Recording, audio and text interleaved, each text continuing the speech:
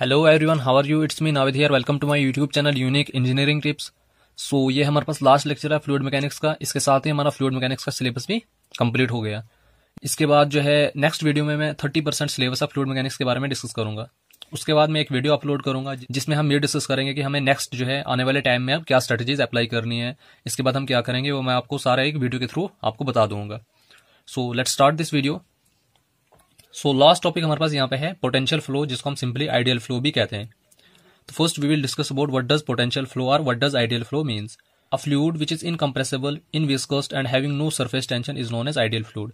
तो ideal fluid हम simply उस fluid को कहते हैं जो incompressible होगा, जो inviscous होगा, मतलब जिसमें viscosity नहीं होगी, zero viscosity होगी, and having no surface tension, तो उस fluid को हम क्या कहते हैं? ideal fluid या simply potential fluid कहते हैं। अब इनकम्प्रेसिबल फ्लूइड का मतलब क्या होता है कि जिसकी डेंसिटी जो है वो कांस्टेंट रहती है, मतलब डेंसिटी उसकी वेरी नहीं करती है from place to place and time to time. अब आइडियल फ्लूइड के केस में शेयर स्ट्रेस, शेयर फोर्स, ये सारी चीजें क्या होती है? जीरो होती है। आइडियल फ्लूइड जो एक इमेजिनरी फ्लूइड होता है, रियल में ऐसा फ्लूइड एग्जिस्ट नहीं करता है कि जिसमें विस्कोसिटी भी जीरो होगी, सरफेस टेंशन भी जीरो होगा, इनकम्प्रेसिबल होगा। रियल फ्लूइड जो है ऐसा कभी नहीं होता, उसमें विस्कोसिटी और सरफेस टेंशन प्रेजेंट होता ही होता है। But we are discussing about the potential और ideal flow. So next we will discuss about important cases of potential flow. So there are 5 important cases of potential flow. First one is uniform flow, second is source flow, third is sink flow, fourth is free vertex flow and the fifth is superimposed flow. तो one by one हम यहाँ पे पांचों को discuss करते हैं। So first we will discuss about uniform flow. In this case velocity remains constant and all the fluid particles are moving with the same velocity. अब uniform flow के case में क्या होता है कि वेलोसिटी जो है फ्लूइड की वो कांस्टेंट रहती है और जो सारे के सारे फ्लूइड पार्टिकल्स हैं वो सेम वेलोसिटी से मूव करते हैं। ऑब्वियस सी बात है, जब वेलोसिटी कांस्टेंट रहेगी तो फ्लूइड पार्टिकल जो है सेम वेलोसिटी से ही मूव करेंगे। इट मे बी, अब इसमें हमारे पास जनरली दो केसेस आते हैं, uniform flow parallel to x axis and uniform flow parallel to Y axis. So first we will discuss about uniform flow parallel to x axis. In this case the fluid particles move parallel to x axis and move with the same velocity. सो इस case में क्या होता है कि जो fluid particles हैं वो parallel to x axis move करते हैं और सेम वेलोसिटी से मूव करते हैं। अब इस केस में अगर हमने स्ट्रीम फंक्शन निकालना होगा तो it will be equal to u into Y plus C1। अब C1 हमारे पास यहाँ पे क्या है? कोफिशिएंट है। This is equation for plotting stream lines along x axis. And phi is equal to u into x plus C2। This is equation for plotting potential lines. Stream lines and potential lines intersect each other at right angles. ये important point है examination point of view से। Stream lines और potential line जो है एक दूसरे के साथ राइट एंगल्स पे क्रॉस करती है। सेकंड, इसमें आता है हमारे पास uniform flow parallel to Y axis. In this case fluid particles move parallel to Y axis with uniform velocity u। सो इस केस में जो फ्लूइड पार्टिकल्स है वो वाई एक्सिस के पैरेलल मूव करते हैं विद यूनिफॉर्म वेलोसिटी, जिसको हम कैपिटल U से रिप्रेजेंट करते हैं। In this case stream function is equal to minus u into x plus C1। This is equation for plotting stream line along Y axis. And phi is equal to u into Y plus C2। This is equation for plotting potential lines along x axis. ये इसका reciprocal हो जाता है। देखो इस case में जो ये इक्वेशन थी it was plotting stream lines along x axis और यहाँ पे वाई एक्सिस हो जाएगा। और इस केस में हम पोटेंशियल लाइंस को अलॉन्ग वाई एक्सिस रिप्रेजेंट कर रहे थे और इस केस में हम क्या कर रहे हैं कि पोटेंशियल लाइंस को अलॉन्ग एक्स एक्सिस रिप्रेजेंट कर रहे हैं। सो they both are reciprocal to each other. So next case इसमें आ जाता है हमारे पास source flow. It's that type of flow in which fluid originates from a single point and moves out readily in all directions eight uniform rate.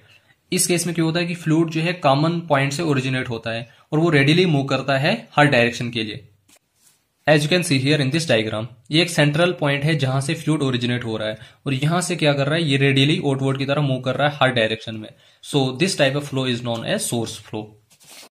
सो अगर हमने यहां से strength of flow को find out करना होगा, it is equal to volume of flow per unit depth and it's SI unit is metre square पर second.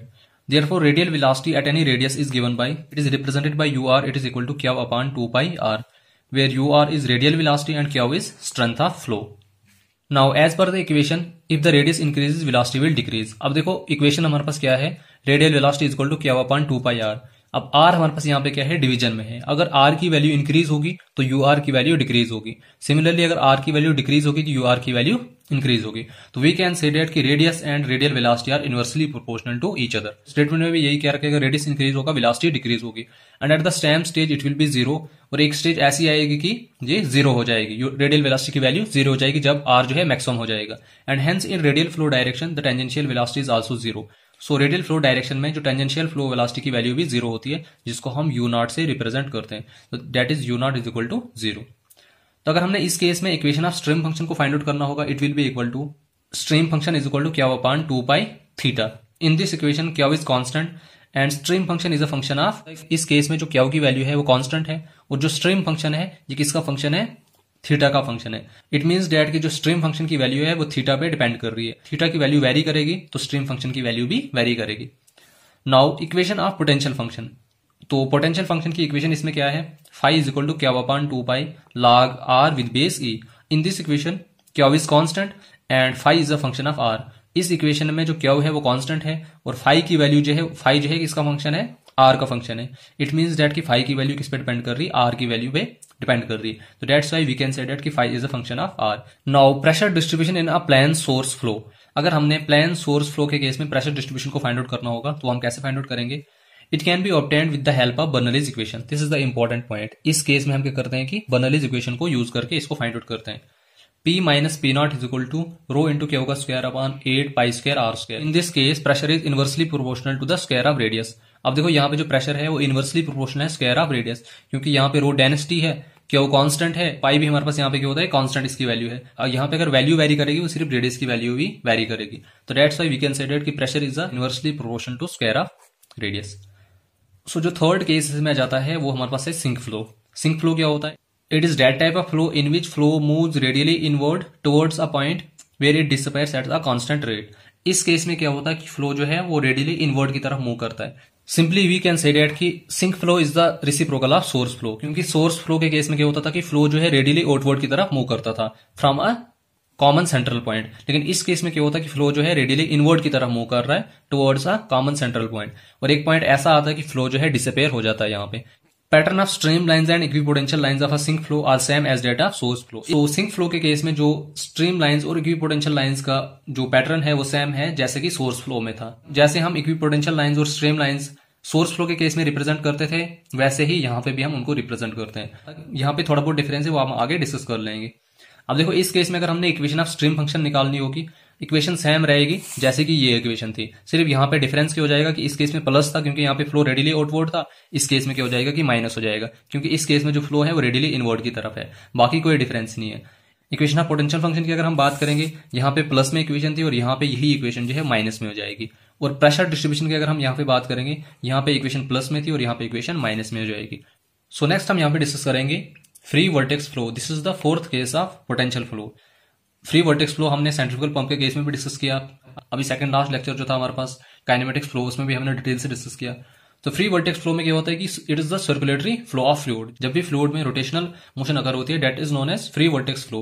And in this case stream lines are concentric circles. इस case में जो stream lines होती है वो concentric circles की तरह होती है। Concentric circle means number of circle बनते हैं but having same central point. In this case mu theta into are is equal to constant. इस केस में जो टेंजेंशियल वेलोसिटी और रेडियस का प्रोडक्ट आता है वो कांस्टेंट के बराबर आता है, जिसको हम c से रिप्रेजेंट करते हैं। सो in this case equation of stream function अगर हमने यहां से फाइंड आउट करनी होगी, it will be equal to minus T upon 2 pi log are with base e।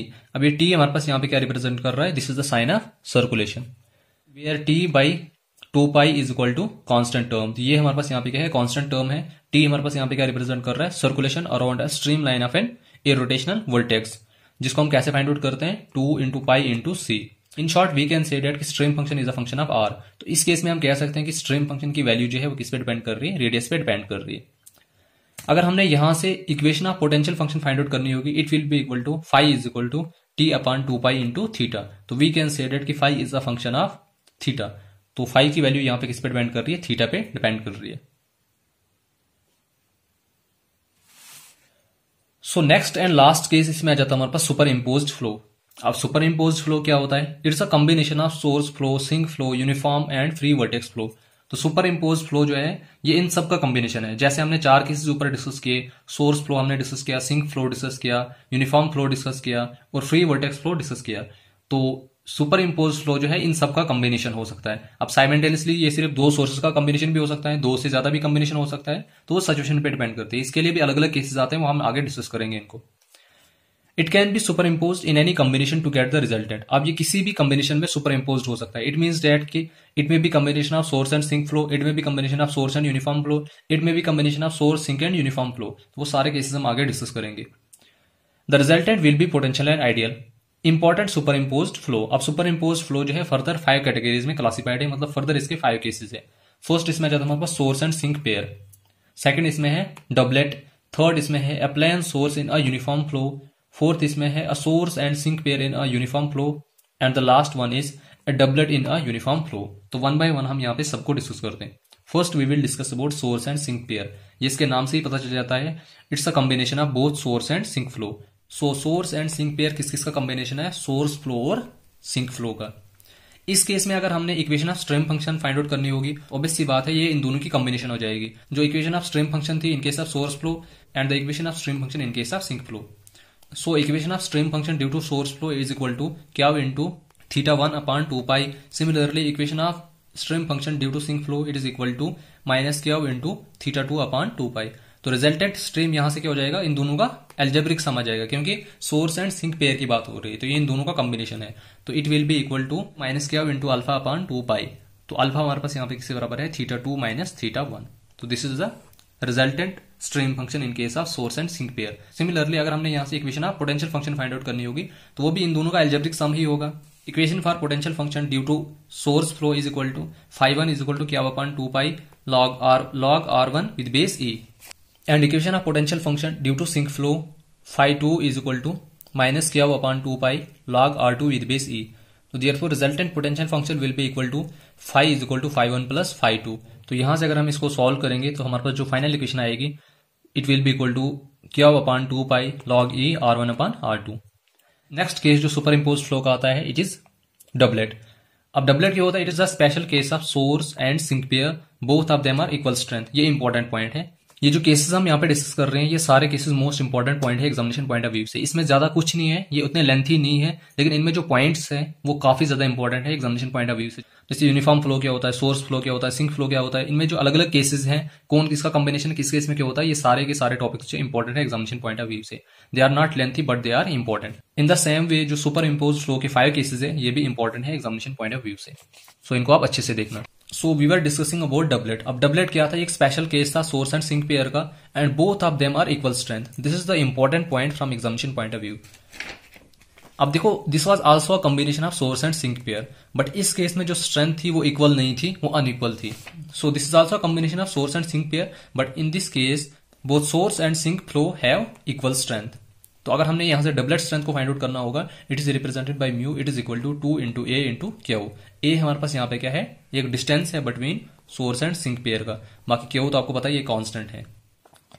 So third case इसमें आ जाता है अ plane source in a uniform flow. इस केस में क्या होता है कि the resultant flow in this case is known as flow past a half body. इस केस में जो रिजल्टेंट होता है उसको हम कहते हैं flow past a half body. It is a combination of uniform and source flow. This is the important point. तो ये किस किसका कॉम्बिनेशन होता है? यूनिफॉर्म एंड सोर्स फ्लो का कॉम्बिनेशन होता है। तो इस केस में अगर हमने स्ट्रीम फंक्शन को फाइंड आउट करना होगा, it is equal to you into are, this is capital you into are sine theta plus क्या upon 2π theta, and potential function is equal to capital you into are cos theta plus क्या upon 2π log r with base e, where capital you is uniform velocity और are हमारे पास यहाँ पे क्या है? Radius. क्या हो तो आपको पता है कांस्टेंट है, और थीटा एंगल है। तो यहां से वैल्यूज पुट करके we can find out stream function and potential function. अगर हमने यहां से रिजल्टेंट वेलोसिटी को फाइंड आउट करना होगा, it will be equal to you are का स्क्वायर प्लस यू थीटा का स्क्वायर। अब यू आर हमारे पास यहाँ पे क्या है? रेडियल वेलोसिटी है, और यू थीटा हमारे पास यहाँ पे क्या है? टेंजेंशियल वेलोसिटी है। सो फोर्थ केस इसमें आ जाता है a source and sink pair in a uniform flow. So it's a combination of uniform source and sink flow. सो ये इन तीन फ्लो का कॉम्बिनेशन है, uniform flow, source flow and sink flow. The resultant in this case is known as flow past a रेनकाइन aval body. तो इस case में जो resultant obtained होता है उसको हम कहते हैं फ्लो पास्ट अ रेनकाइन अवल बॉडी। ये चीजें इंपॉर्टेंट है। This point is important from examination point of view, and this point is also important from examination point of view. तो ऐसी चीजें जो है एग्जाम में काफी ज्यादा पूछी जाती है, ऐसी क्वेश्चन आने के काफी ज्यादा चांसेस होते हैं, तो इनको आप अच्छे से देखें। सो इस केस में अगर हमने स्ट्रीम फंक्शन को फाइंड आउट करना होगा, it will be equal to you into are sine theta plus क्या upon 2π θ1 minus θ2, and potential function will be equal to you into are cos theta plus क्या upon 2π log e r1 upon r2। And the last case of super imposed flow is a doublet in a uniform flow. अब doublet हमने already ऊपर discuss कर लिया, but इसमें क्या है? साथ में यूनिफॉर्म फ्लो की बात भी हो रही है। So it's a combination of uniform flow and doublet. तो अ doublet in a uniform flow किस किस का कॉम्बिनेशन है, यूनिफॉर्म फ्लो का और डबलेट का। The resultant in this case is known as flow past a circular cylinder और flow past a रेनकाइन all of equal axis. सो इस केस में अगर हमने स्ट्रीम फंक्शन को फाइंड आउट करना होगा, it will be equal to you are minus mu upon 2 pi into are sine theta, where you are is radial velocity and mu is doublet strength, and the potential function will be equal to mu r plus mu upon 2 pi r cos theta.